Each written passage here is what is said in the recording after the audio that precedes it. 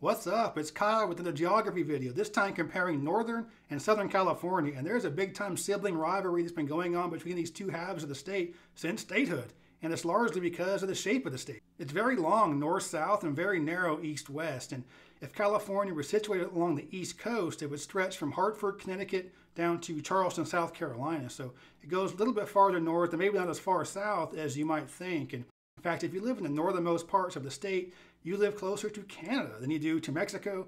And if you live in LA or San Diego, you live a lot closer to Texas than you do to Oregon. So in this video, I'm going to take a look at all kinds of different categories and compare the two. So I'll be looking at cities and national parks and natural areas and the climate and the beaches and the agriculture, companies headquartered there, the GDP and the economy, cultural aspects like food, music, and sports. So a wide range of categories so we can finally get down to the bottom of this definitively. Which half of the state is better? Oh, it's Northern California, man, versus Southern California, dude. Okay, and at the risk of sounding like a jerk, I'm going to go ahead and say that I'm a pretty good authority on this subject. I'm from one of those counties in the middle of the state that wouldn't be considered either Northern or Southern. I have family in the Bay Area, and I lived in Los Angeles while going to college, so I'm not inherently biased towards one or the other, so I'm going to just do it from a very objective standpoint to compare these two halves of the state. I'm going to start off by comparing cities in Northern and Southern California. So I'm going to start off with the big one, San Francisco versus Los Angeles. San Francisco is one of the most exciting and dynamic cities in the country. I love it. I've been there a million times, but it might not be the city you think it is. And I live in the South, and you can imagine what people in the South who've never been there think it is, and they're usually pretty wrong. So there are some things about the city that you might find surprising.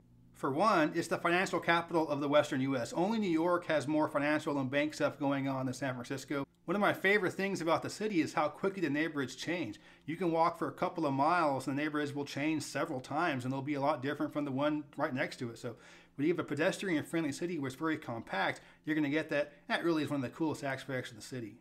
Los Angeles, on the other hand, is quite a bit different. A lot of folks back east think the two might be pretty similar, but they're actually quite dichotomous. Whereas San Francisco is the single most pedestrian-friendly city in the country, LA is the single least pedestrian-friendly city in the country. So people love their cars. There's a big-time car culture there because people spend so much time in their cars because the traffic is so bad. The city is so spread out. I mean, you can't possibly walk anywhere. So whereas everybody in San Francisco is walking, riding their bike, or riding the bus, everybody in LA is driving. There are some great neighborhoods in LA as well, but of course the difference is you have to drive between them because they're just too spread out. But LA also tends to be a little bit more of a rushed type city. People tend to be more of a hurry there as opposed to San Francisco, which is just, much more laid back. Outward appearances are much more important in LA than San Francisco. You got to look good, you got to dress good, and you got to show off your money. In San Francisco, it's almost looked down upon to flaunt your money. There's plenty of money in the city, but people don't tend to flaunt it as much. In LA, oh no, they're flaunting it. If you got the money in LA, you're flaunting it. I had a great time living in LA while I was in college, and one of my favorite things about the city is just the party scene. There's a much better party scene in LA than San Francisco. Not that you can't get wild in San Francisco, but there's a lot more of that going on in LA. A wider variety of the kind of clubs and bars and nightlife you're going to see there, so it's much more like New York in that regard. But ultimately, I got to go with San Francisco on this one. It's my personal favorite big city in the entire country. And, I like LA. It just doesn't quite compete with San Francisco. And it's not just me that says that either, because I've never once met somebody who's not from California that's been to both LA and San Francisco that likes LA better. So I'm sure that person exists. I just never met him. So I got to go with Northern California on this one. Next up, I'll be comparing Silicon Valley to Orange County. And these two places are pretty similar in that they sit right next to San Francisco and LA, respectively. Orange County is kind of like the little brother to LA, and San Jose and the Silicon Valley is kind of like the fraternal twin to San Francisco. Orange County is basically a suburb with 3 million people, and because it's so big, it has a lot of the same problems that other big cities have. So a lot of traffic, a lot of congestion, just people everywhere. It's got a lot in common with Los Angeles, being that it sits right next to it. A lot of people commute from one to the other and has a lot of the same hustle and bustle as LA, and a lot of the things with outward appearances being really important and flaunting the wealth.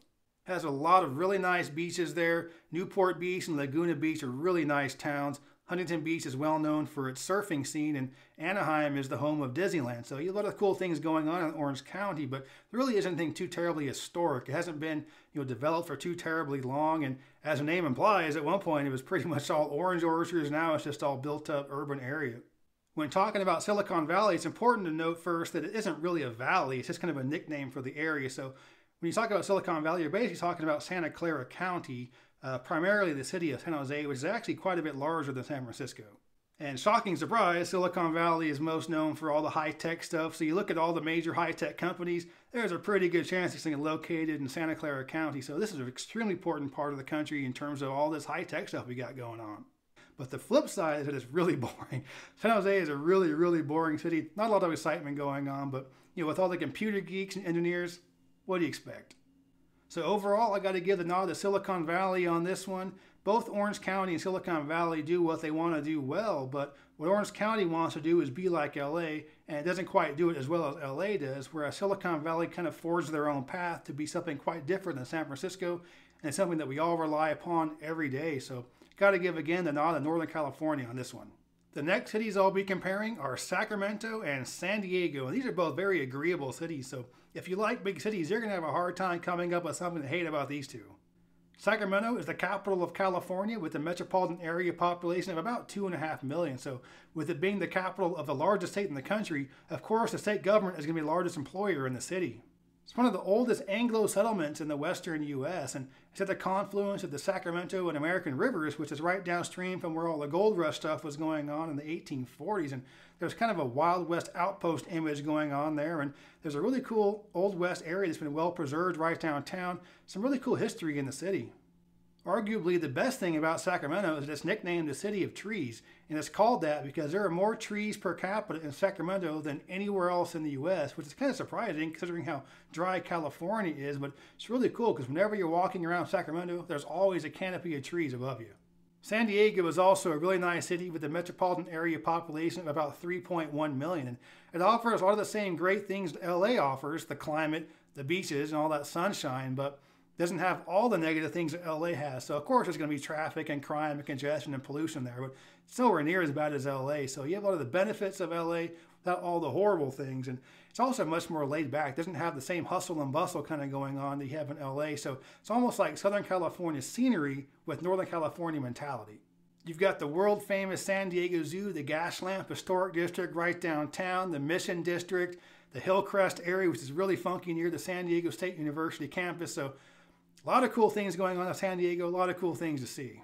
There's a wide range of really nice beach towns in the San Diego area, everything from the super luxurious, ultra-rich La Jolla down to the bungalow-filled, more historic and laid-back Coronado Beach, the funky enclaves of Pacific Beach and Ocean Beach, where you've got the dog beach, where the dogs are surfing. How cool is that? Sorry, buddy, there's no beach for you. So overall, I'm going to give the nod to San Diego on this one. Even though I love Sacramento, I just love San Diego a lot more. It's one of the best big cities in the country. A lot of cool things going on there. And a lot of folks think it might be kind of like LA, but smaller because they're pretty close to each other. But if you've been to LA and thinking that San Diego might be the same, it's not. It's actually very different. So I like San Diego a lot. That's why I'm giving the nod to Southern California in this category. Next in line for comparison are Santa Barbara and Santa Cruz. And these two places are pretty similar in that they're medium-sized cities along the coast that are about an hour and a half away from the much larger metro areas of the Bay Area and LA, yet remain separate and distinct. Santa Barbara is about an hour and a half or so west of Los Angeles, right along the coast. It's a really nice place. The downtown's great, a lot of cool restaurants and shops and boutiques kind of stuff. A lot of it's really upscale and expensive, and overall Santa Barbara does have a really expensive upscale feel to it, and it's got a lot of celebrities that live there. It's got that kind of Southern California mentality of outward appearances and flaunting your wealth being important, and there's plenty of wealth being flaunted in Santa Barbara. But it's also got a lot of great history to it, really nice mission, some cool bungalows, and some wonderful beaches there. But it isn't quite as hustle and bustle, and it's much more laid back than LA, so it's really cool, really nice weather all year round. Santa Barbara's a pretty cool spot to be.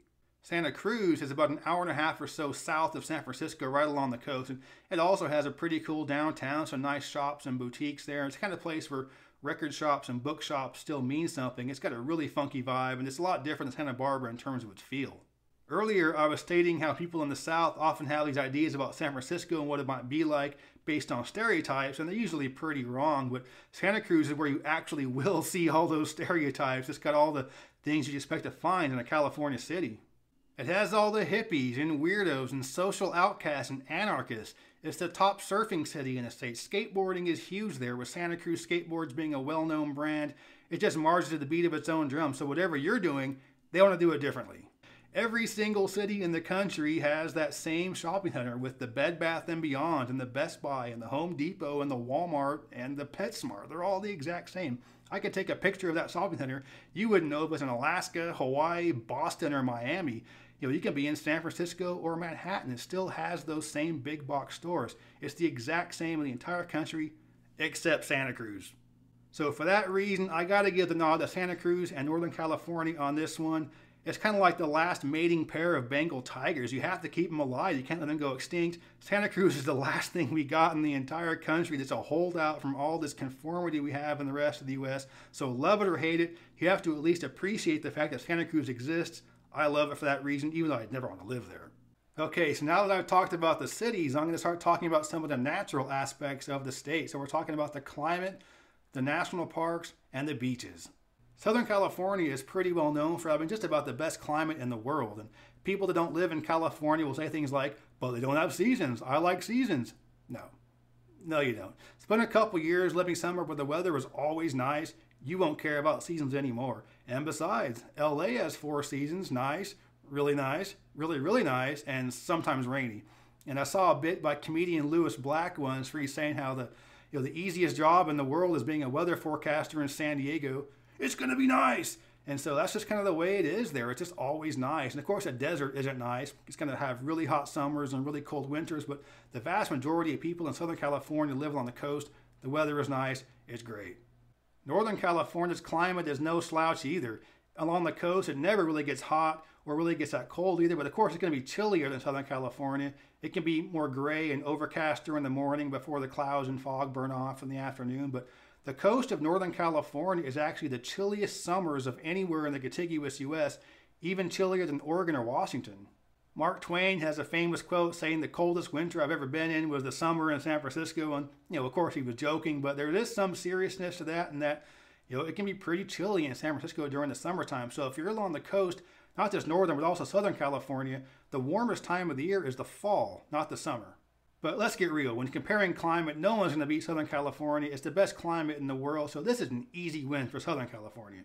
Next, I'll be comparing the national parks and the scenic beauty of each half of the state. And in Northern California, you've got Yosemite, Mount Lassen, and Redwoods National Park. You've got Mount Shasta, Lake Tahoe, and all those beautiful national forests of the interior north, and those really beautiful rocky beaches along the coast.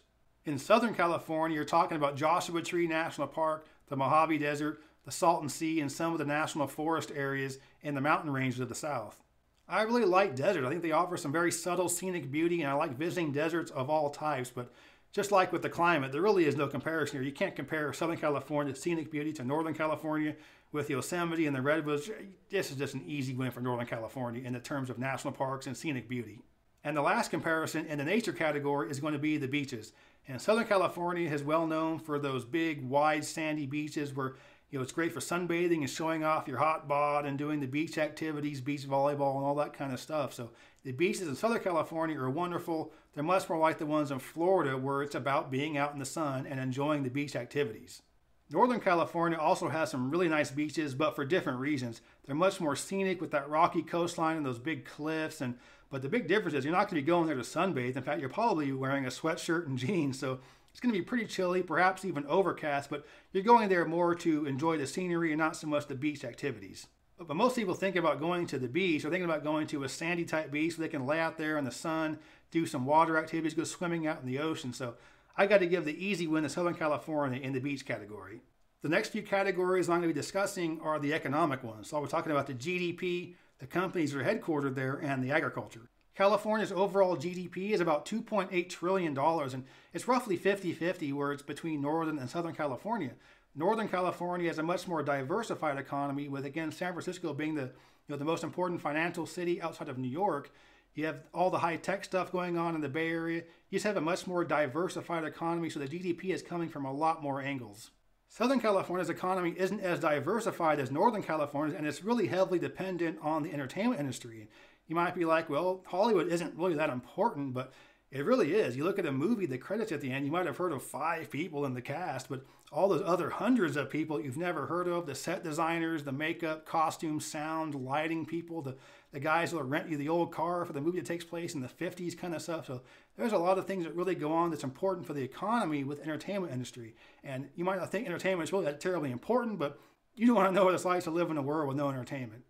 But with all that being said, Northern and Southern California have about the same GDP, but Southern California's population is much higher. So for 24 million people that have the same GDP as 14 million, means that Northern California gets the easy win in the GDP category. The next category I'm going to talk about are the companies that are headquartered in each half of the state. And each half has a ton of huge, really important companies for the U.S. economy. Southern California is, of course, going to be dominated by all the movie studios and record companies and the things going on with the TV and movie stuff, but there's a lot more going on in Southern California than that. So I'm going to have to read this list because there are far too many to memorize. In Southern California, you've got DirecTV, Edmunds, JD Power, K-Swiss, Magellan Navigation, Northrop, Skechers, SpaceX, THQ, Ticketmaster, Trader Joe's, Activision Blizzard, Disney, Zamboni ice machines are made in LA, Western Digital, Qualcomm, HealthNet, Farmers Insurance, Mattel Toys. So that's a lot of big-time major companies headquartered in Southern California. As I was stating before, Northern California's economy is a little more diversified than Southern. There's a lot of stuff going on there that isn't just the high-tech stuff. Of course, you're going to think of the high-tech stuff first, specifically with Google and Apple. These are just the 2 biggest corporations in the world, but there is a lot more going on than just Google and Apple, so brace yourself. This is quite the list. In Northern California, you've got Chevron, Solar City, URS, Dolby, Electronic Arts, Lucasfilm, Netflix, Pandora, Pixar, Sega of North America, Sony of North America, Charles Schwab, FICO, Franklin Templeton, PayPal, Square, Visa, Wells Fargo, Airbnb, Craigslist, Dropbox, eBay, Facebook, LinkedIn, Lyft, Pinterest, Quora, Salesforce, Twitter, Uber, Wikimedia, Yahoo, Yelp, Netgear, Avaya, Asus, Cisco, Fitbit, HP, Hitachi, Logitech, Monster, Nvidia, Philips Lighting, SanDisk, THX, Adobe, GitHub, McAfee, Mozilla, Oracle, SAP, Symantec, Gap, Marmot, North Face, Tesla, Clorox, GoPro. I mean, come on, man. That's the most ridiculous list of companies you're going to hear headquartered in just one part of a state. This is an easy win for Northern California. And the last category about economics I'll be discussing is the agriculture. And both Northern and Southern California grow a lot of crops, and they're both really important in terms of the overall agriculture in the U.S. Northern California is the top growing area for asparagus, lettuce, broccoli, artichokes, tomatoes, celery, cauliflower, strawberries, raspberries, walnuts, peaches, onions, and cantaloupe. So that's a lot of big time ag going on in the northern part of the state. Southern California is the top growing area for carrots, peppers, avocados, lemons, figs, dates, and almonds. They also grow a lot of tomatoes, asparagus, and lettuce and strawberries there, but not quite as much as Northern California. So because Southern California is mostly built up urban area or open desert, you just can't really grow as much there. So Northern California gets the easy win in the agricultural department. And the last few categories I'm going to be discussing have to do with the cultural aspects. I'll be talking about the food, musical artists from each half of the state, and the sports teams. My personal favorite dish to originate from Northern California is the clam chowder and the sourdough bread bowl. And San Francisco is pretty well known for its sourdough bread in general. And because San Francisco was the port of entry for so many East Asian immigrants, you have a lot of the East Asian cuisine that became popularized in the U.S. through Northern California. So you think of Chinese food, it first got popular from San Francisco. And of course, what we eat as Chinese food in the U.S. isn't really authentic Chinese food, but it's still really good. And also with the Japanese immigrants, you had a lot of sushi. So sushi became a popular thing in the U.S. because of Northern California. And it's also where you had the beginning of the vegan and vegetarian type diets. Hey man, can I get the tofu and bean sprout sandwich with a side of cantaloupe, please? With Southern California being so health conscious now, it's surprising to learn that 3 of the most important aspects of fast food all originated from there. McDonald's started in LA, and we all know where that went. In-N-Out Burger is a California staple, and they started doing the drive-thru. Bob's Big Boy in Burbank invented the huge hamburger. Before then, it was just kind of like small little hamburgers, but since Bob's Big Boy, we've now got double cheeseburgers, triple cheeseburgers, and all kinds of giant things going on. So you also have the French dip sandwich, which originated in LA. It has nothing to do with France, it has to do with a guy that was named French. But anyway, a lot of dead cow on the plate in LA, and I love me some dead cow way more than bean sprouts and tofu. Southern California with the easy win here.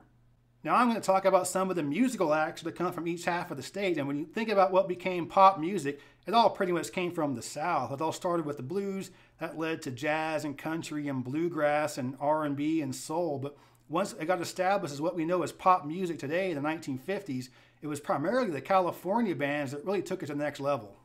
Going way back to the 60s, you've got the Beach Boys and the Doors coming out of LA. You've got country music legend Merle Haggard coming out of Bakersfield. In the 70s, you had classic rock legends, the Eagles, and my personal favorite band of all time, Steely Dan. In the 80s, you had a lot more of the hard rock and glam rock stuff like Guns N' Roses, Motley Crue, and Van Halen. Also coming out of LA in the 80s, you had the Red Hot Chili Peppers, Weird Al Yankovic, and the greatest heavy metal band of all time, Slayer.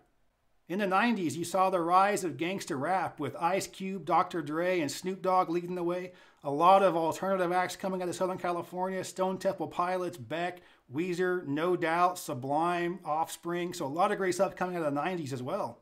In the early 2000s, you had the Black Eyed Peas, Queens of the Stone Age, and Linkin Park. In the past decade, you've had Marquez Houston, Robin Thicke, Ty Dolla $ign, Tyler the Creator, Aloe Black, Ab-Soul, and Kendrick Lamar. So there's still great stuff coming out of Southern California. And there's been no shortage of great musical acts that come out of Northern California as well. The San Francisco bands of the 1960s really took rock and roll to the next level, where it went from short poppy songs to songs that's more about the music, guitar solos, and jamming out, most famously the Grateful Dead. You also had Creedence Clearwater Revival, who, along with the Grateful Dead, took country music and mixed it with rock and roll, and that was pretty novel for that time. From the 70s, you had classic rock legends Carlos Santana, the Doobie Brothers, Steve Miller Band, and Journey. I don't care what people say, Journey is badass. From the 80s, you've got the greatest punk band of all time, the Dead Kennedys, heavy metal legends, Metallica, hip-hop legend, Too Short. In the 90s, you got really innovative bands, Faith No More and Primus. So a lot of stuff coming out of Northern California. And a good theme with these artists that there's a lot of innovation, a lot of things that were done for the first time started with some of these Northern California acts.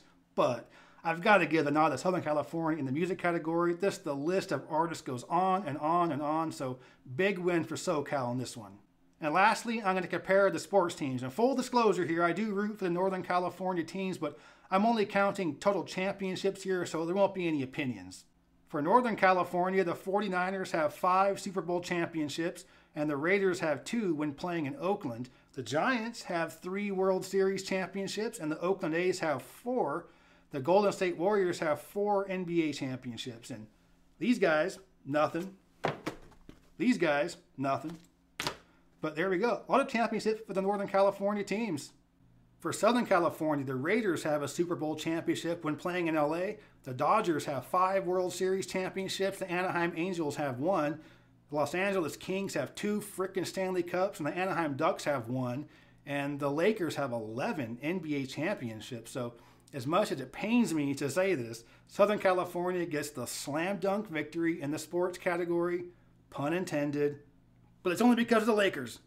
You add it all up, and the winner is Northern California. With the economy, the companies headquartered there, the GDP, the agriculture of the cities and the national parks, that's just too much for Southern California. But Southern California, don't worry, the weather is really nice, and those beach bodies are beautiful to look at. I hope you enjoyed this video. If you did, please give me a thumbs up to let me know you approve. And if you're interested in stuff about road tripping across the U.S., some nerdy geography stuff, or just some stuff about travel, check out my channel and please subscribe. But yeah, thanks for watching. Geography King signing out, getting hella hungry for some tri-tip.